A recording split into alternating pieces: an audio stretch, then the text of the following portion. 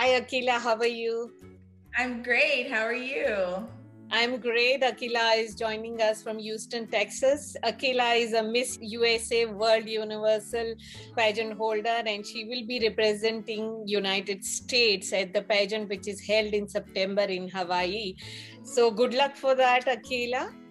Thank you. Thank you. So, Akela, do you want to tell our viewers about yourself and your journey, and what does the organization World Universal Production represent? Yeah, so I'm currently in Houston, Texas, but originally from California.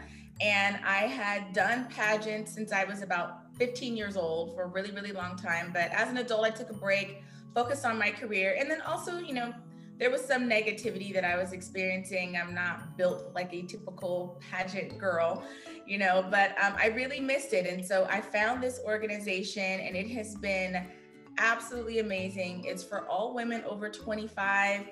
It doesn't matter your marital status, your parental status, your size, your sexual orientation. We're really loving and encompassing, and really our mission is, our theme is love is the universal language. So no matter where you're at in the world and what type of woman you are, we really accept and embrace all women. So I absolutely love being a part of World Universal Productions. And I think you talked about LGBTQ community as well. It represents some of the women who are represented on this platform are from LGBTQ community as well. Yes, absolutely. So two main issues that we like to champion are domestic violence prevention and women's empowerment, and then also supporting the LGBTQ plus community. So we do accept trans contestants into our program. Again, it doesn't matter what your sexual orientation, if you're a woman, you're accepted here. Fantastic. And what is the kind of work you do as part of, this year you have been crowned as Miss USA, and what is the kind of work you do as part of the pageant? Yeah, things have been a little more limited this year due to COVID. So unfortunately, I can't be quite as active as I would love to be. But my main platform personally is partnering with Lanisha Thomas and Pretty Ponytails. So I'm actually a hairstylist and educator. And my mother also was a foster parent. And so I came across Pretty Ponytails, where Lanisha provides hair care kits for underserved youth, those that are going through transitional housing and foster care. And it just immediately, I was like, well, that's me. That's my life right there. So I'm just really excited to partner with them and getting the word out there for them. So I'm an educator for Wella, which is a large global hair color company. And they have a nonprofit called Hairdressers at Heart. And I connected them with Lanisha and Pretty Ponytails, where they were able to donate $5,000 and a pallet of product. And I will also about to launch in a couple weeks a national drive for all the salon owners that I know to collect donations and products for the week of my birthday at the end of the month. So really excited to spread the word about Pretty Ponytails. Fantastic. Happy birthday to you in advance. Thank you. And I'm sure that you will be doing a fantastic work as part of the philanthropy, what you're doing. So, I understand that, you talk a little bit about the challenge you face when you have been part of the pageants in the past. So what is one of the biggest challenge you face?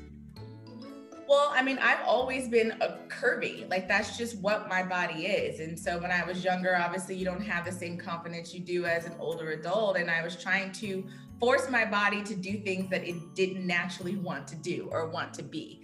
And so that's what I love about this system is, women are beautiful in every stage of their life, at any stage of their bodies. We have mothers, we have grandmothers. Our current Miss World Universal Elite is in her 60s, and Robbie is a fantastic woman, absolutely gorgeous. And so that's what I embrace so much about this system is they accept you as you are and celebrate all aspects of women. Oh, that is fantastic. Yeah. So, Akela, what motivates you on a regular basis? Because I know that you're running your own business as a hairstylist, at the same time you're working with philanthropies. So what motivates you to keep going? I love what I do. I love my job. I love this title. And so life is short. We've noticed this last year with this pandemic, things can just come to a halt at any moment. And so just getting up every day and going to work. I love my clients. I love that they come in one way and leave another, feeling so much better about themselves. And again, working with Pretty Ponytails and the causes that we work with World Universal. I mean, it's just to make this world a better place for as long as I'm here. I want to do whatever I can to make it better. And Akela, where do you see yourself in another few years? What's your goal?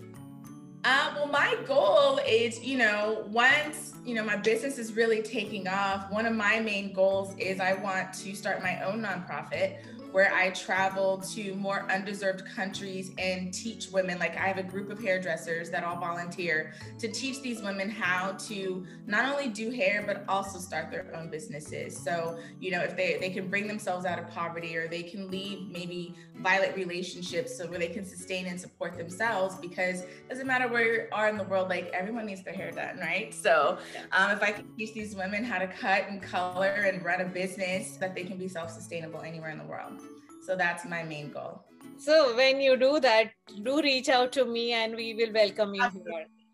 Absolutely. I know I have some wonderful young girls who would be more than happy to go through the training and start their own businesses. And I think that is the future. We have to look at vocational training for these women to keep them occupied and at least earn a living.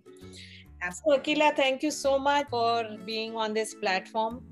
And do you want to tell my viewers a little bit about your business and how you started it and how you grew? And then So I've always done hair since I was probably about 10 years old, but I still did the traditional route. I went to school. I have a business finance degree. I did corporate America for a while, but I just didn't fit in. I wasn't happy there. I was good at it, but I wasn't happy there. So at the age of 28, I actually quit and went to beauty school, and things just kind of took off from there. I grew up in Sacramento, and then I worked in the Bay Area for a few years, and me and another stylist partnered together, and I opened up a salon. It was called Got Roots in San Francisco, where it was an express root touch-up bar and a training program. And then I was hired on also with Wella as an educator, so I get to travel all over the country and work with my peers and just share what I love about what I do.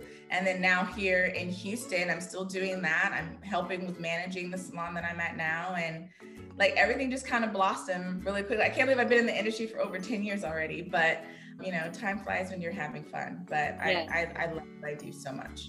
Yeah, so good luck with your future. I'm sure that with your zeal and enthusiasm, you will reach what you want to achieve in life.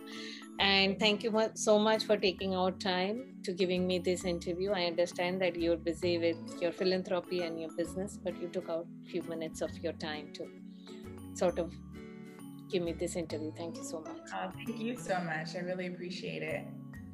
So for my viewers, if you're viewing this channel for the first time, we have amazing women like Akela on this platform on a regular basis. So do subscribe to my channel. Thank you so much.